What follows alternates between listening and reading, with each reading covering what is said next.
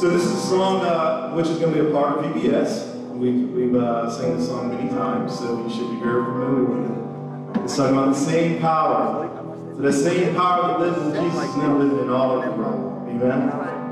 You gotta fix it.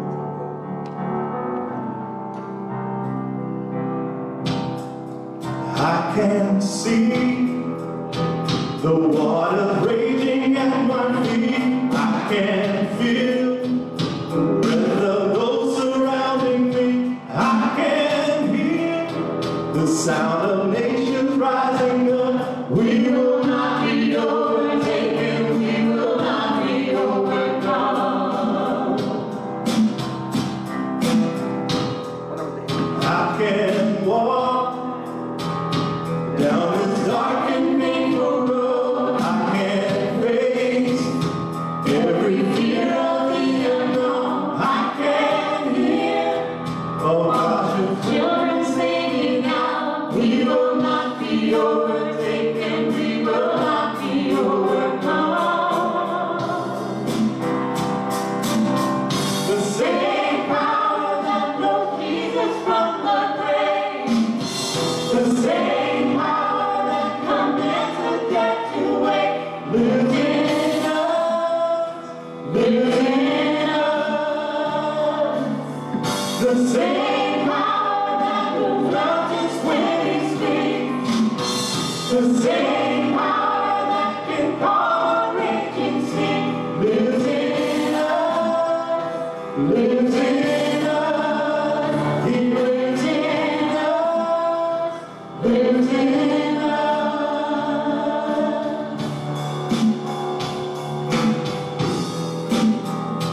We can hope that His promises are true. In His strength there is nothing we can do.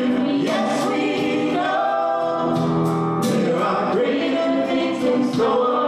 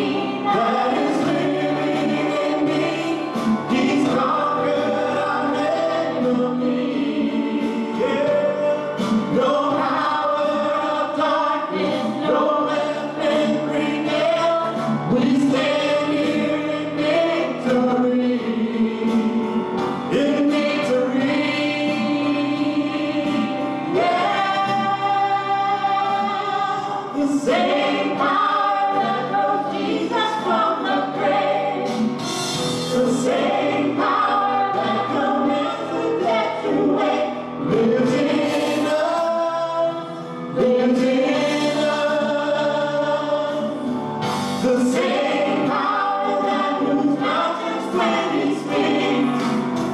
The same power that can calm a raging sea lives in us, lives in us. He lives in us, lives in us.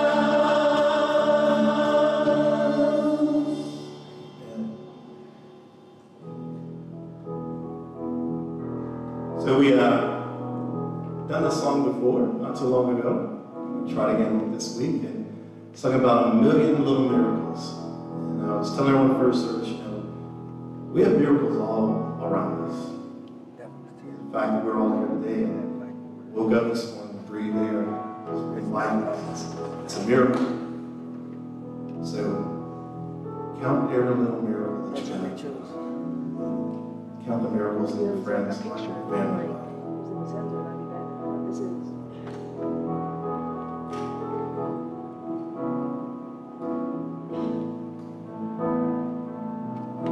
All my life I've been carried by grace. Don't ask me how, 'cause I can't explain.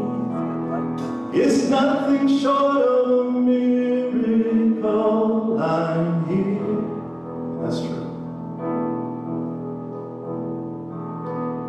I've got some blessings that I don't deserve. I've got some scars, but that's how you learn. It's nothing short of a miracle I'm here.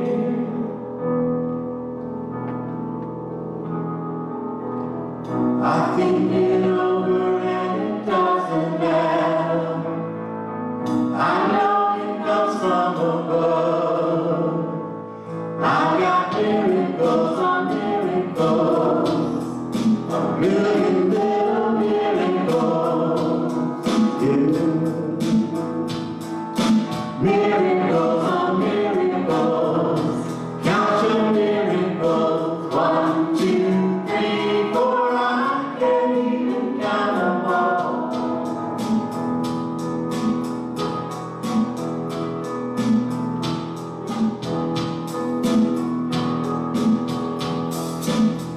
You have me steady so I wouldn't give up.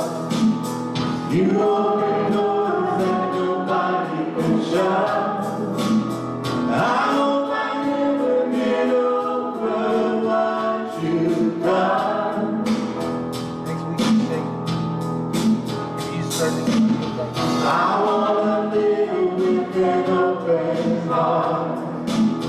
I wanna live like I know who you are. I hope I never get over what you've done.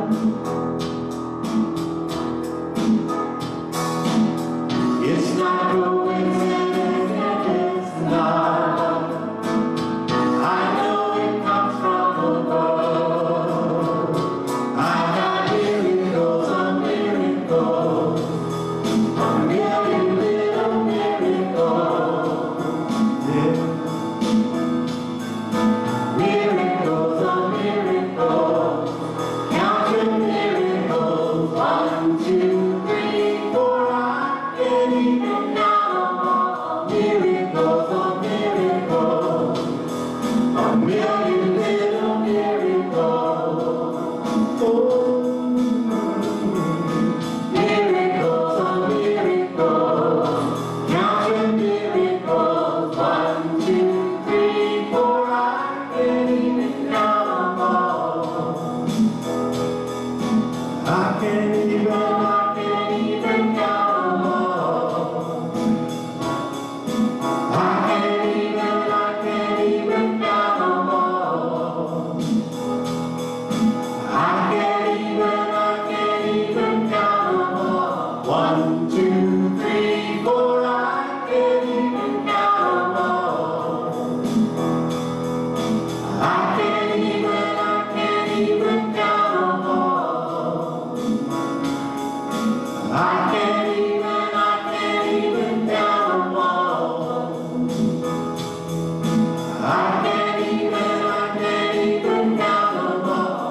1, 2, 3, 4, I can't even count them all. I've got miracles on miracles, a million little miracles. Yeah. Miracles on miracles, count your miracles. 1, 2, 3, 4, I can't even count them all. Miracles on miracles, a million little miracles. Miracles on miracles, count your miracles. 1, 2, 3, 4, I can't even count them all. You may be seated.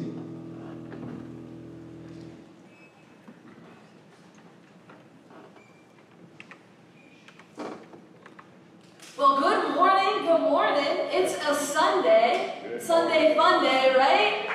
But Sunday is church day, and it is probably my favorite day of the week. Whether you are joining us online or you are here in this building, we are going to get ready to continue to worship through our prayers. So will you pray with me? Dear Heavenly Father, we come to you, and we have seen little miracles. Sometimes we think in terms of big miracles and the ways in which you are saving lives and curing cancer.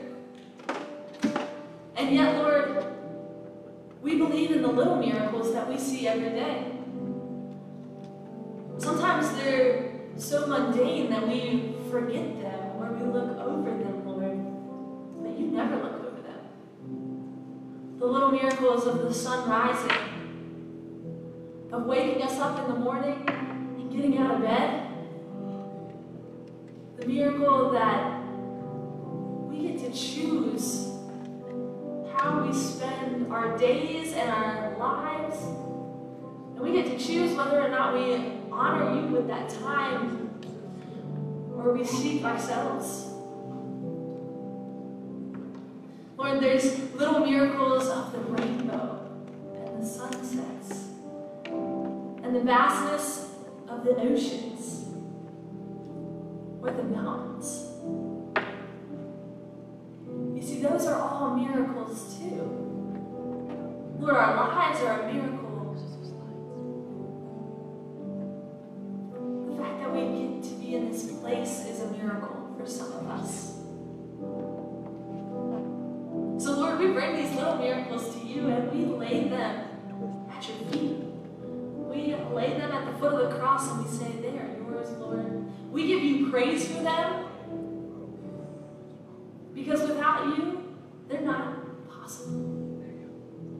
Because without you, Lord, they're not miracles. And I am reminded of the sentence in the song that says, I don't ever want to forget or be in awe of what you have done, Lord. And I don't want to forget that. So Lord, help us, remind us of all the little miracles that you have performed and continue to perform in our lives. The things that you have set before us. Because God, you are all around us. If we just say yes. And it's a choice that we get to step out of and step into your grace and your love and your mercy and your gentleness and your joy. And so, Lord, a lot of us are carrying some things around. We have a lot of chains that are holding us down, a lot of burdens that are keeping us from fully knowing you and fully being known by you. And so, Lord, we come on Sunday mornings and we get to praise you.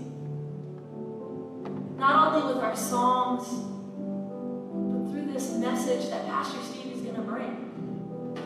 And so, Lord, I pray and I ask boldly that you would soften our hearts to hearing this message that you have for us today. That it is a familiar story, Lord. It is a great story. One that Jesus is the center and provided. in this story, he provides for us now. And so I just ask, Lord, that you enter into this space. Holy Spirit, we welcome you into these walls. We open our hearts and our minds to you, that these 18 inches that separate the two and sometimes conflict because of our humanness, we ask you to align them, to allow our hearts and our minds to be fully captivated by you, so that everything we may do can be pointed and glorified to you. So Lord, we are so thankful we're here. Thankful that you brought us to this place. Thankful for the worship team and the way they lead us through music. Lord, we're especially grateful for Pastor Steve, as it is hard to come up here and preach week by week, but you have filled him, and you have filled him with a message. And so I pray that we have listening ears and listening hearts to hear that word today. Lord, we pray all of this in Jesus' name. Amen. All right. Well, if you are a child or a children, I believe pre-K through 4th grade, but let me check my notes here. Yes, pre-K through 4th grade, you can get up and go into the back with Miss Alicia. We will miss you, but don't worry, your parents will go and pick you up after service. So, all right. And if you are not in pre-K through grade 4, you get to open your Bibles with me, because we're jumping right into Scripture today. And we've got a good story. It comes out of John chapter 6. It's a long one, so you're going to have to stay with me. But I think there is reverence when we stand when the word of the Lord is spoken. So if you don't mind, if you are able, if you would stand with me as we read through these scriptures.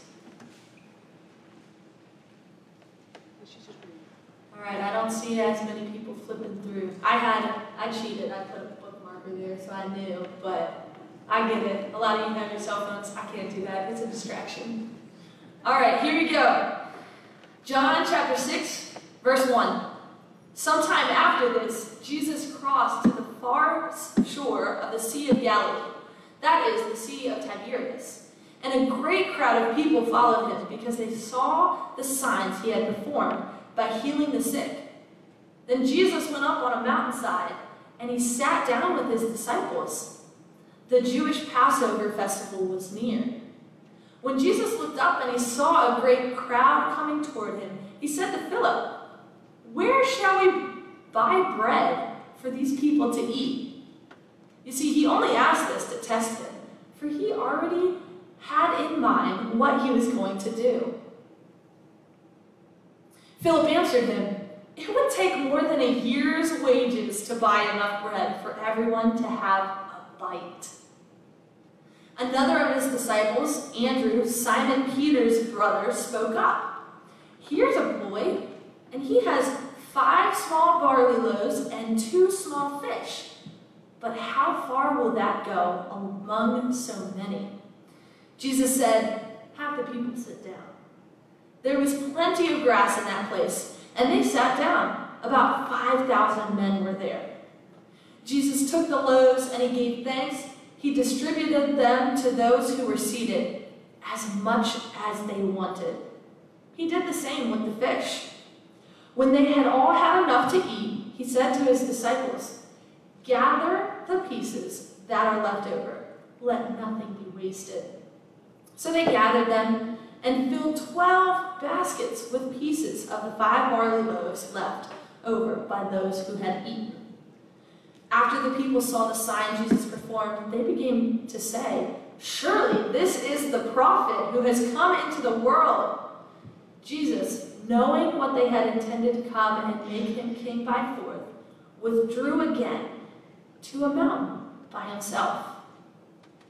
When evening came, his disciples went down to the lake, where they got in a boat and set off across the lake for Capernaum. By now it was dark, and Jesus had not yet joined them. A strong wind was blowing, and the waters grew rough. When they had rowed about 3 or 4 miles, They saw Jesus approaching the boat, walking on the water, and they were frightened.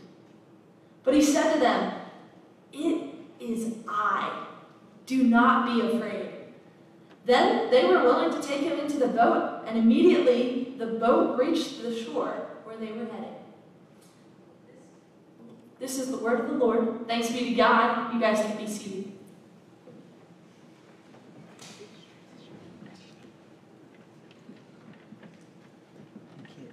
All right, familiar passage of Scripture this morning that we're sharing, and it's good to see all of you here today. So we're talking about just believe, and actually that is the whole theme of the Gospel of John. We're making a shift. We've been in Mark, and now we're kind of making a shift over to John for a few weeks. So if we go to the end of the Gospel of John, John tells us what his story of Jesus has been focused on, what it's been all about. So this is like almost the last chapter of John. It says, Jesus performed many other signs in the presence of his disciples, which are not recorded in this book.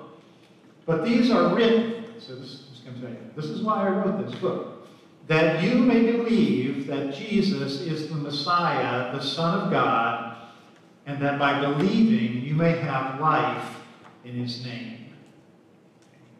So the whole Gospel of John, if you were to sum it all up, it really does reflect on that little phrase, just believe. Just believe that Jesus is the Messiah. Believe that Jesus is the Son of God. Don't lose your faith. Just keep it strong. Keep it vibrant. Now, of course, faith, when it comes to believing in Christ, it's not just a one-time believe. Hopefully, all of us here today can identify a time in our lives, maybe where we would say we came to faith in Christ. We opened our hearts to him.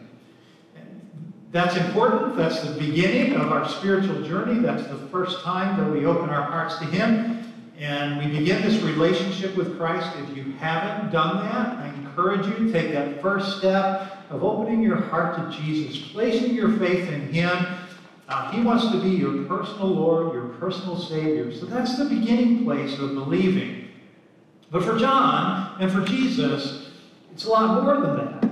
It's like this everyday thing that we live out. It's got to be a part of every aspect of our lives. And what we did back there, maybe it was Bible school or teen camp or a Sunday school teacher, or maybe your parents led you to Christ or a friend. But however you came to know Jesus as your Savior, that's the beginning. But then belief for John has to do with like every single day, the way we live out trust and faith in Jesus. So, can we just admit today, I guess I would say, can we be honest? Like, sometimes we're not honest. It's like, sometimes Christians say, well, to be honest with you, and I was like, well, I hope you're honest all the time. And it's not, I hope you're not just being honest now with me, but to kind of be real, like, these days, it's not all that easy to maintain this kind of vibrant faith in Jesus. I think it's because there's so much bad news. There's so much negative stuff that's coming at us, like constantly being bombarded. It's wildfires consuming acres out west, and even we had the gray haze here on the other side of the continent from those fires, and flooding in Germany and China, and the Delta variant, and it's kind of sad. You look at the Olympics and the stands are all empty. It's just so different, and all this stuff, and I don't know, crime in our neighborhoods, but then there's stuff going on in their individual lives. We all have our problems, don't we? We all have our struggles, financial stresses. Like, it's been hard, to maintain mental health in this time. Anxiety and depression have been rampant. And some of our members are battling with cancer. Some of the people that you love struggle with that. And so every day we face like these headlines in the news when it just kind of chips away at the vibrancy and power of our belief in Jesus. And sometimes it can leave us being, I don't know, a little bit discouraged, a little bit overwhelmed. Sometimes we kind of lose heart.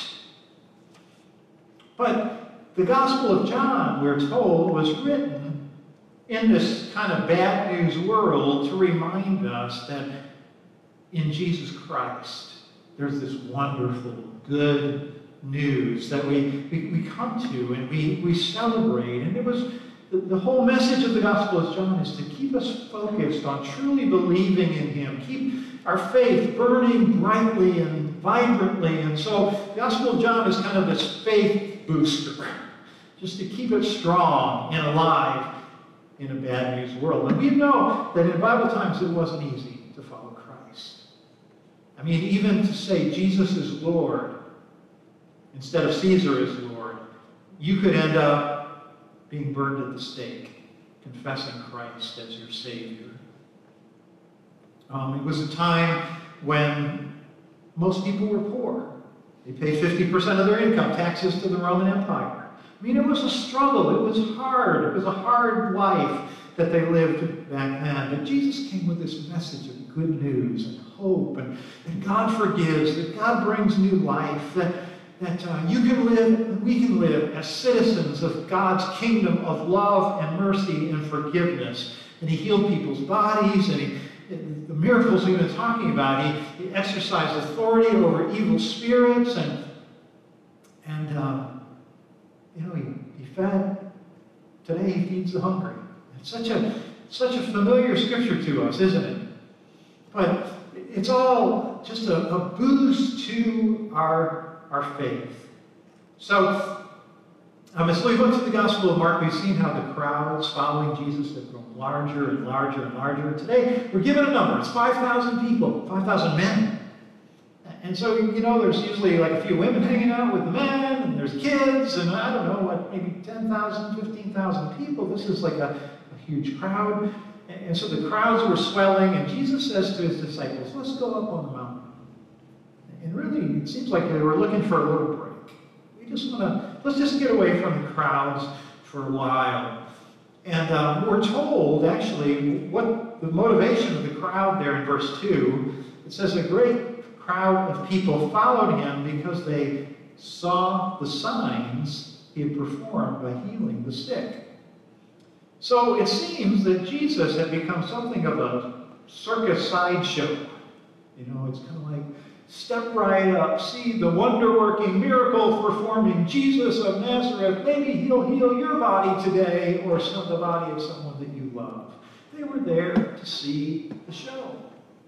It's interesting. We'll see this. We'll go through the 6th chapter of John. By the time you get to the end of John chapter 6, you know how many followers there were of Jesus? Well, the disciples. Was it? Crowd had all gone. He was calling them to commitment. He was calling them to radical faith. And the more He began to issue that call, the crowds began to filter away because the show was over. Now was a call to radical faith and discipleship. So they went up on the mountain to pray, to be together there on the mountain, that's kind of a code word there in the scripture that John uses, going up on the mountain. In the minds of the ancient people, the mountain was a place where God revealed Himself. So we remember Moses. He mentions Passover time.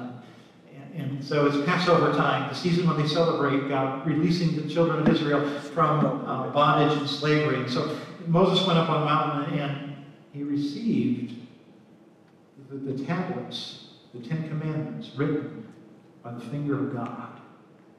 And a cloud hovered over the mountain. So the mountain was a place of revelation. I think of the prophet Elijah. He went up on a mountain and he was going to enter into a duel with the prophets of Baal. You remember that story? And there was the challenge, the God who answers by fire. He is God. You remember, right?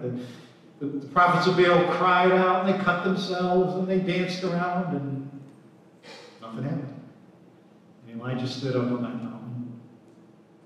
And he just simply prayed a simple prayer. And whoosh, the fire of God came. That was cool. It was powerful.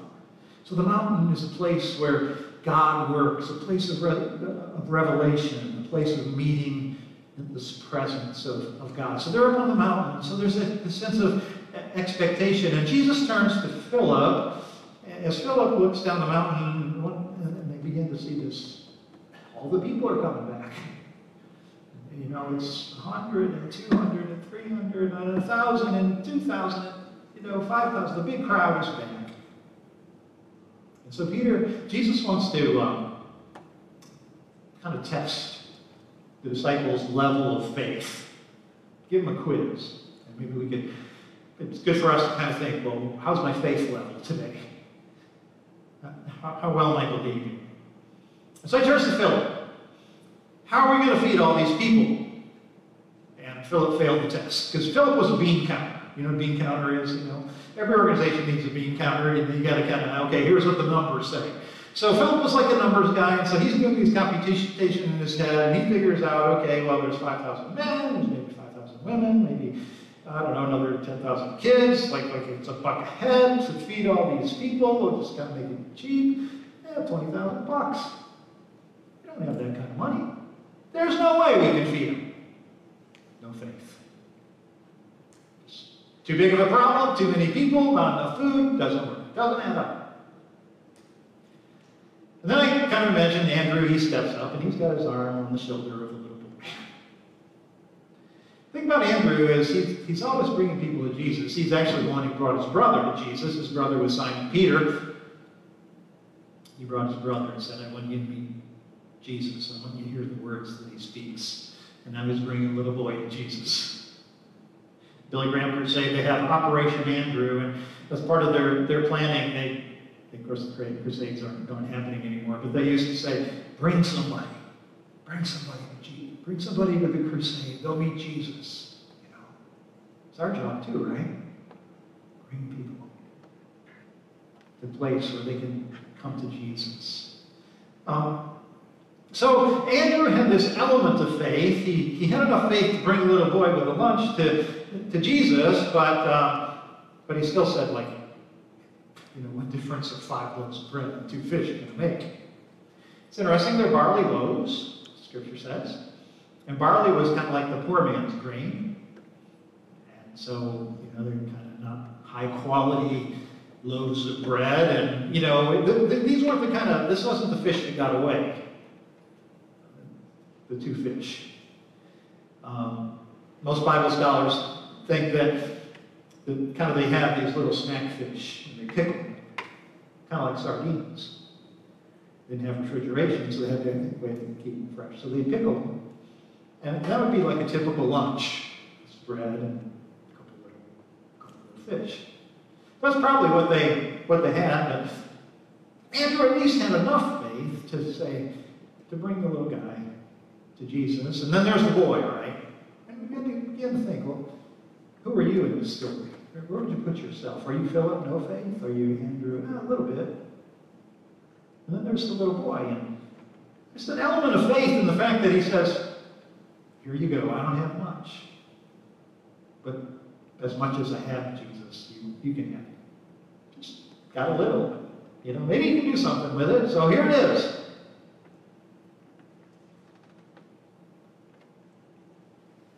So the boy gives his lunch to Jesus. And then the rest of the story is all about what Jesus did, for the most part. It's interesting that in the other Gospels, this is one story that appears in all 4 Gospels. In the other Gospels, Jesus divides them up into the groups, and the disciples distribute the food. But here it's just Jesus takes the bread and the fish and breaks it, blesses it, and he distributes it. That doesn't mean the disciples didn't help. John didn't mention that. Because I guess John wanted it to all be credited to the power of Jesus. So he has everybody sit down. It's springtime. There's plenty of soft green grass. Jesus takes the loaves, distributes it. They're full. They're satisfied. Had enough. The disciples collect the leftovers. There was no McDonald's back then. There was no Taco Bell. So if you were like a traveling person like the disciples were, you had like a little basket that you kept with you everywhere. And so we think that probably when it says they collected 12, it was like their food baskets that each of the disciples had. And they got all filled up with the leftovers. So Jesus was kind of looking out for his disciples to make sure that they would have enough to eat the next day, and the next day, and the next day. That's what Jesus does.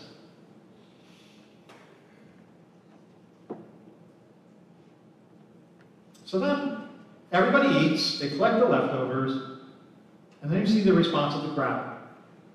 They kind of are beginning to have some faith because verse 14 they say, surely this is the prophet who is to come into the world. Now, they actually thought that the prophet would come before the Messiah. So that's kind of what they're talking about. We know that the prophet was John the Baptist. They thought it was Jesus. That he would be the one to get things ready for the Messiah to come, and they want to make him king. But that wasn't what Jesus had in mind. So what does Jesus do? Well, he heads up higher into the mountain. He just turns away from the crowd, climbs up higher. I need to get with God because I didn't come to become that kind of a king. So, who are you in the story? Who do you want to be? Kind of where Philip is, like kind of run low on faith this morning? You kind of identify with, man, it's been kind of hard. Too big of a crowd, not enough money. Kind of like Andrea, well, I'm trying to hang on, and trying to bring my friends to Christ. You're a little boy, don't have much. Jesus, what I have, it's yours. We used to sing a little song that this passage reminded me of. It said, little is much when God is in it. How many of you have heard that song before? Okay. The words are, does the place you're called to labor seem so small and little known? It is great if God is in it, for he'll not forsake his own. Little is much when God is in it. Labor not for wealth or fame. There's a crown and you can win it if you go in Jesus' name. I've mentioned several times during this series of messages the quote by Mother Teresa that to me is so powerful and so much a part of her life and ministry. Little things done with great love will change the world. Little things done with great love will change the world. Can you live with a belief in Jesus that looks beyond the circumstances of your life and this world and keeps trusting that the little things that you do make a difference? That your little prayers that you say faithfully for people you know who need Jesus, that God is hearing those prayers. And he is working. He is active. Your faithfulness, your giving, your serving makes a difference. You opening your home, this place of welcome and hospitality. I don't know. Maybe you're lined up to teach third graders. And that's going to make a difference. You're helping out your neighbor. You're sending a card. You're making a phone call. You're getting my kids to Bible school. Jesus can take your small efforts, faithful obedience, and multiply them to make a kingdom impact beyond what you could never ask or imagine. All right, we'll go ahead and do this.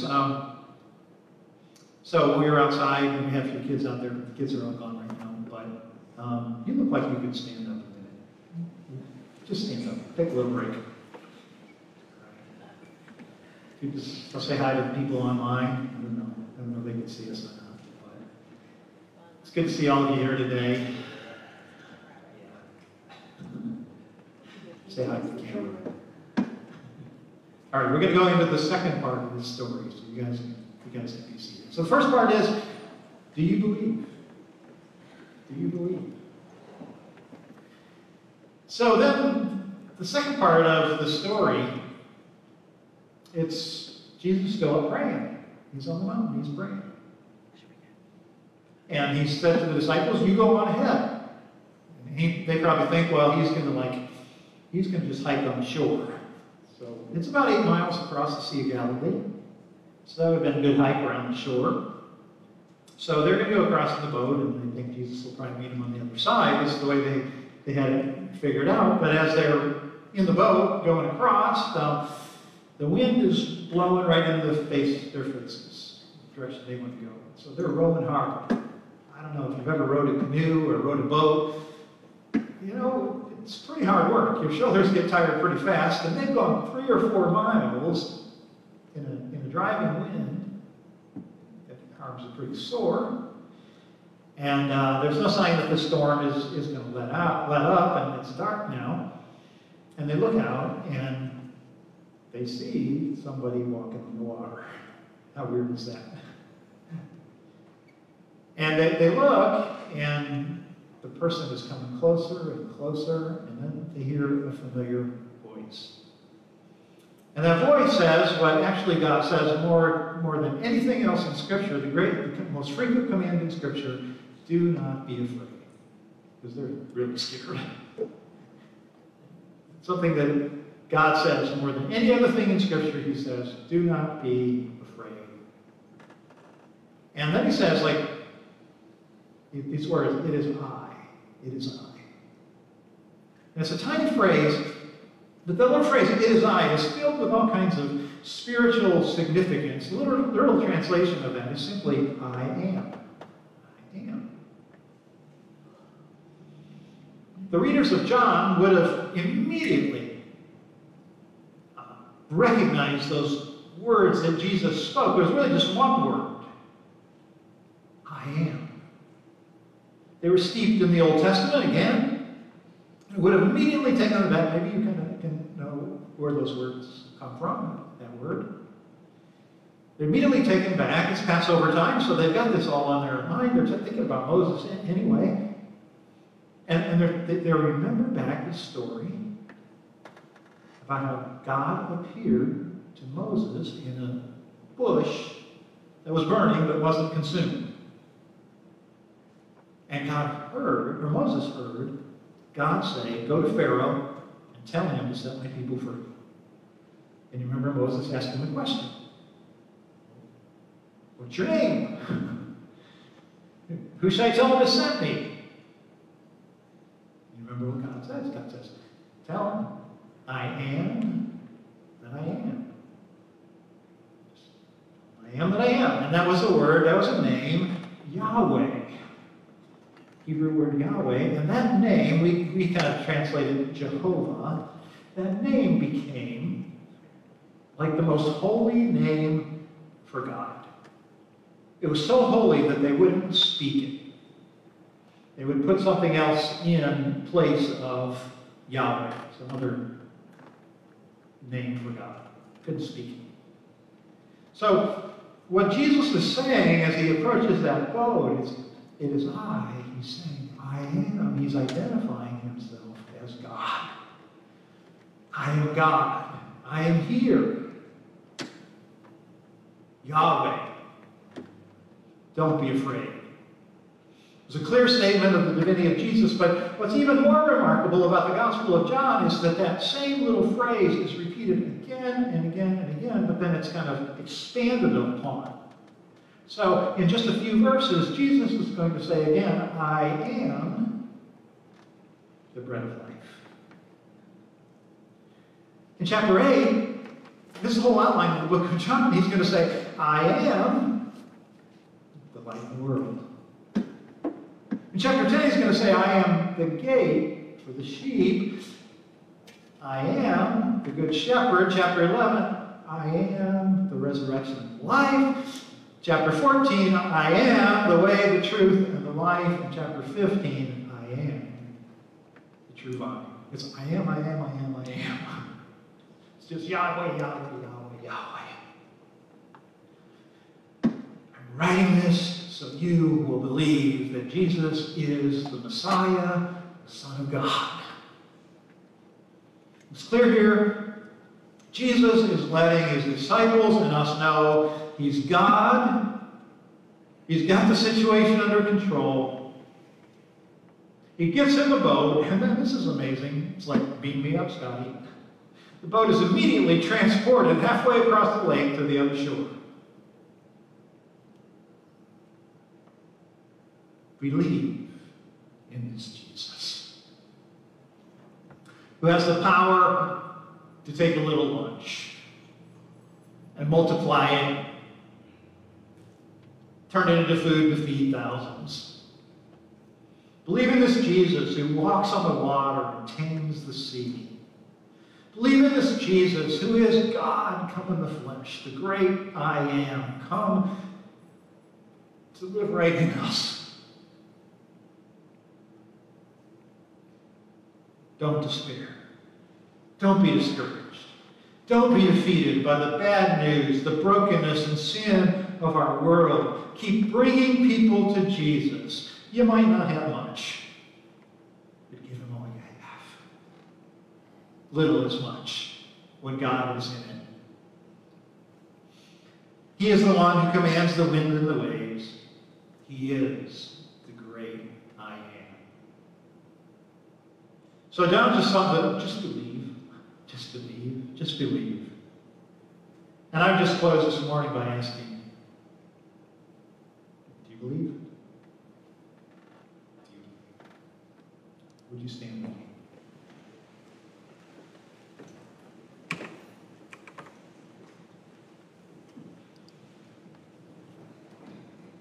Let's pray together.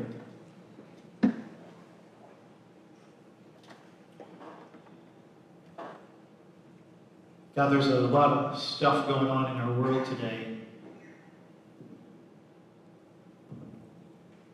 that distracts us, that disturbs us, that worries us.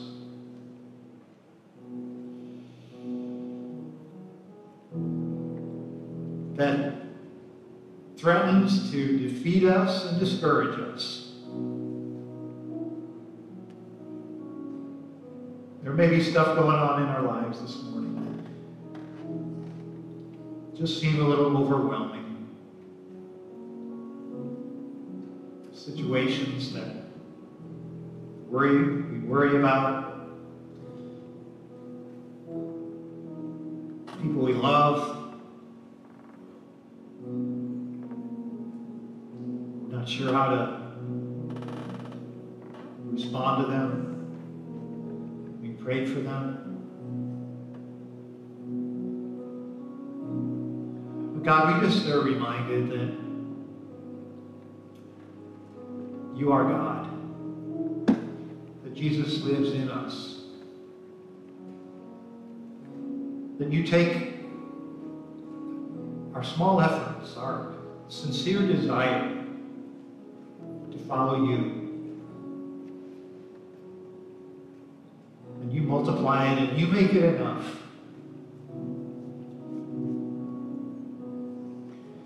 So Father, we pray that in these times that often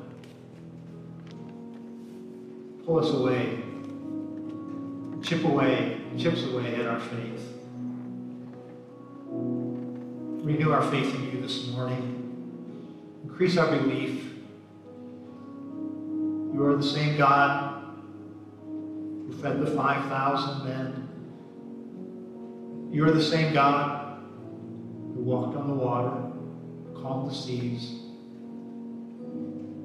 You are the great I am. So, Father, help us to live with that vibrant faith. It can't just be a Sunday thing. It's got to be an everyday thing.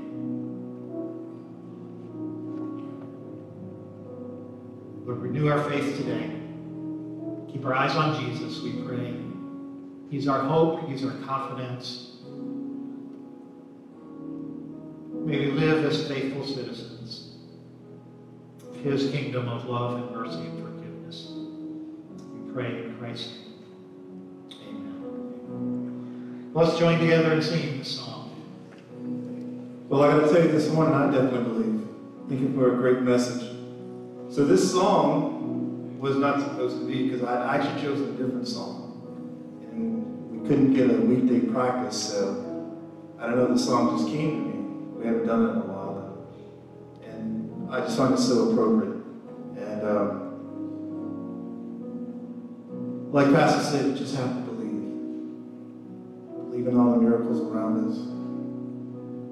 Believe that today is even going to be better than tomorrow. I want to open up the altars today to you guys. You know, maybe you got something in your life that's going on. You want prayer. Maybe you have a friend you need to pray for. Someone dear to you that you know needs Jesus right now. Don't be afraid to come forward. You know, God always said, do not fear. So this morning, just believe.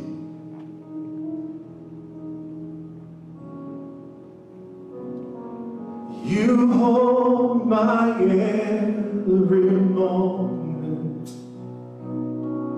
You calm my raging seas. You walk with me through fire and heal all my disease. And I trust in you, Lord. I trust in you. And I believe you're my healer. I believe you are all I need. Who believes in me this morning? And I believe you're my portion. I believe you're more than enough for me. Jesus, you're all I need.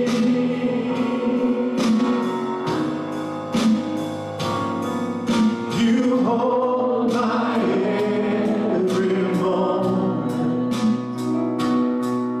You calm my raging sea.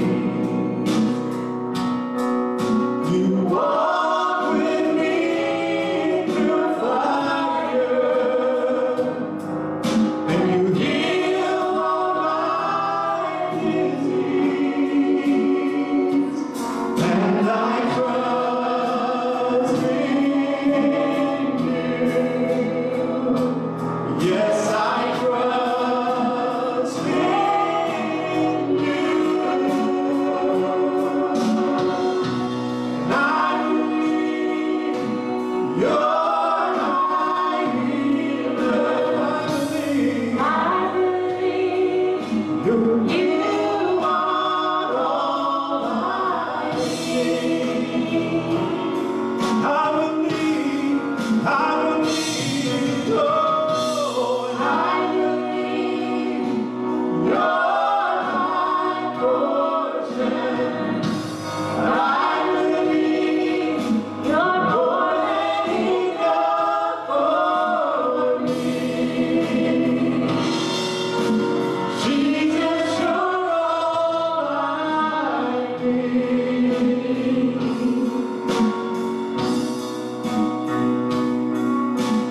Nothing is impossible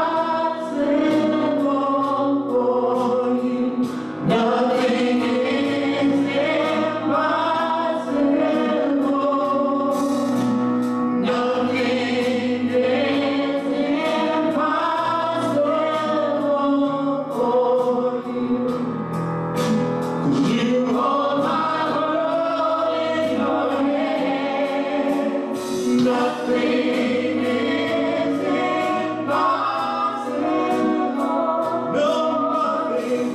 Nothing is impossible. Nothing is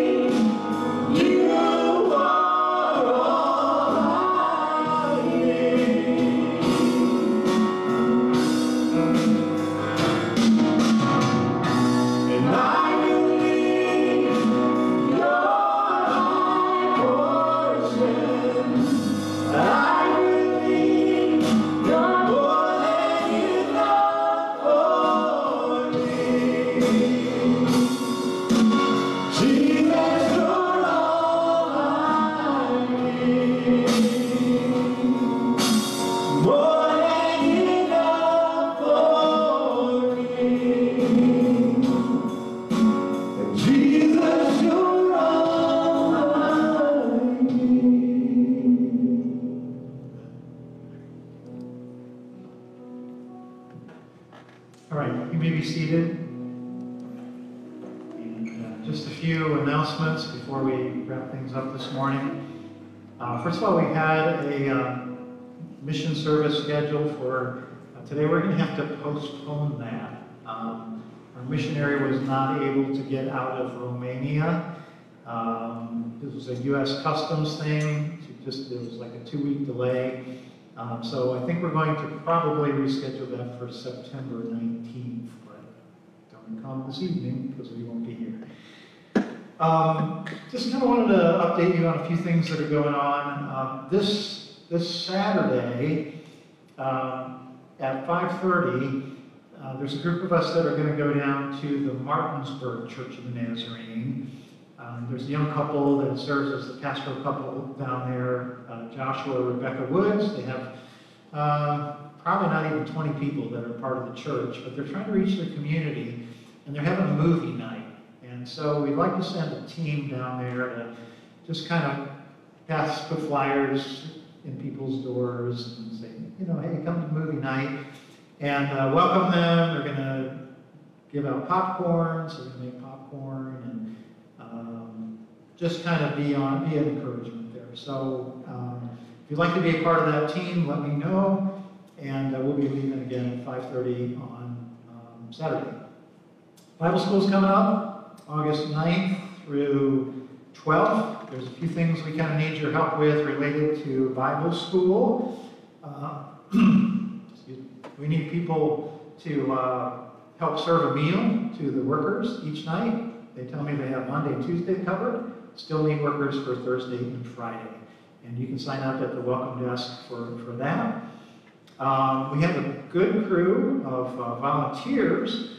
Now we just need to make sure we get a good crew of kids.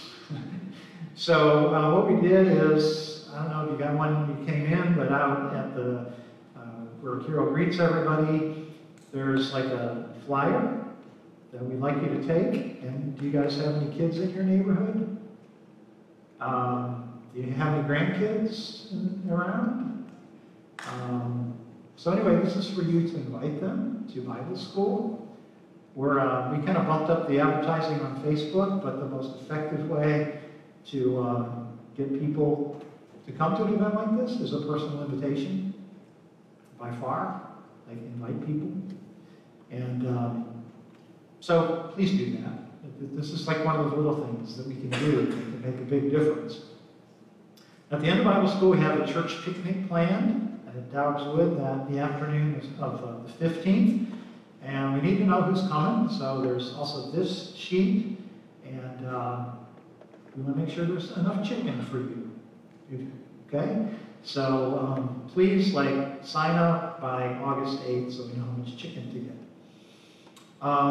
We have a men's conference that we just recently scheduled. It's a simulcast, and that's Saturday morning, August 21st at 9 o'clock, and we'll be telling you more about that in the weeks to come. We also just wanted to clarify that, I don't know, we kind of picked up that there's a little bit of confusion on our church mask policy. We're kind of aligned with the Maryland Department of Health, and they are not requiring, but recommending that those who are not vaccinated wear masks, and that's kind of where we are. We're not checking, so kind of that's where we are. It's like masks aren't required, but they are recommended if you're not fully vaccinated.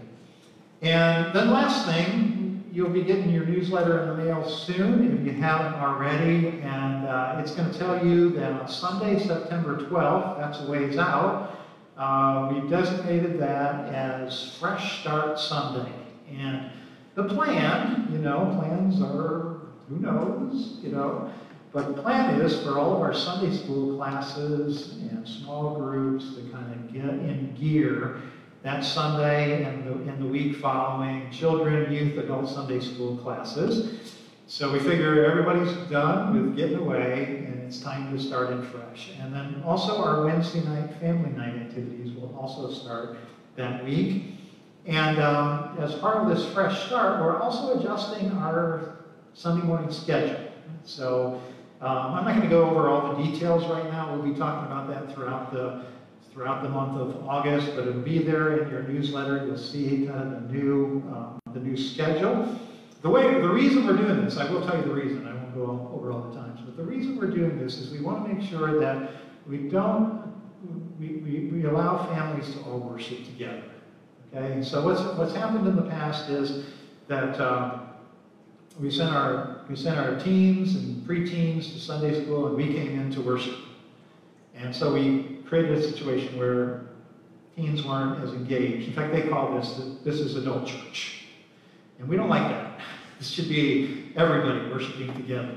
And so we're just kind of switching things up a little bit so we can be together and worship together as families. And you'll see that, and again, we'll be talking more about it in the days to come. So I think that's everything. If we can stand together, we'll have a closing prayer. And we will go out to do the work of Jesus in our world. Let's pray. Father, we thank you that the Jesus who fed thousands from a little lunch, the Jesus who walks on water, the Jesus who knows our name, but is the great I am, the Jesus who is God, lives in our hearts and lives. Lord, help us, those situations that we're unsure of, the people we love that are struggling, we give those to you. And we pray that you would help us to live this life each day, even if it's just like a little bit of a mustard seed of faith. You said that was enough. Renew our faith, increase our trust in you, and help us to faithfully live as people of your kingdom of mercy and love and justice. We pray in Christ's name.